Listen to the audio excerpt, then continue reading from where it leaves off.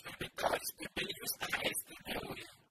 En esta ocasión vamos a ver cómo arreglar un problema específico con los discos duros. El problema es el siguiente. Resulta que cuando quiero entrar directamente a algo que está en uno de mis discos duros, en una de mis particiones del disco duro, y no lo he cargado, si por ejemplo tengo un acceso directo, quiero echar algún programa, me sale un error, me dice que no se encuentra el archivo. Y esto ocurre por una razón. La razón es que el disco duro no está montado en ubuntu, no está montado en Linux. Linux no está configurado para cargar los discos duros automáticamente al inicio. Y eso es lo que vamos a arreglar en esta ocasión. Bueno, para eso primero abrimos las aplicaciones y buscamos la aplicación discos.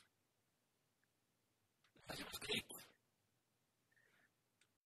Luego de esto seleccionamos cada partición, le damos clic acá en las opciones, en las configuraciones, en los imágenes y seleccionamos editar opciones de montaje.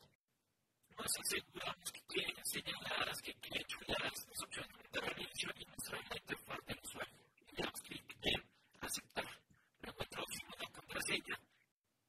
Luego hacemos lo mismo con las otras particiones y los discos duros que queremos montar a la arranque.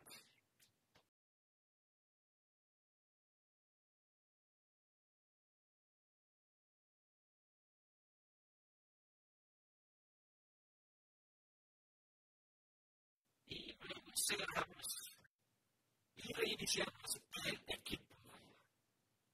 Si tenemos acá apagar, reiniciar, le damos en apagar, le damos acá en reiniciar.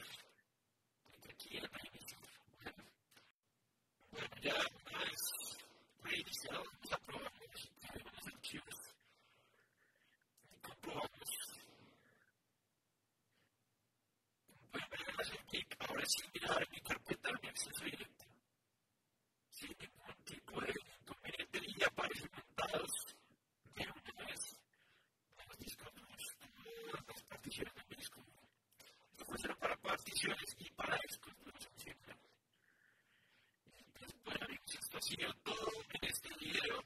Espero les haya sido útil, les haya servido. Si les gustó, no olviden darle like y suscribirse a mi canal.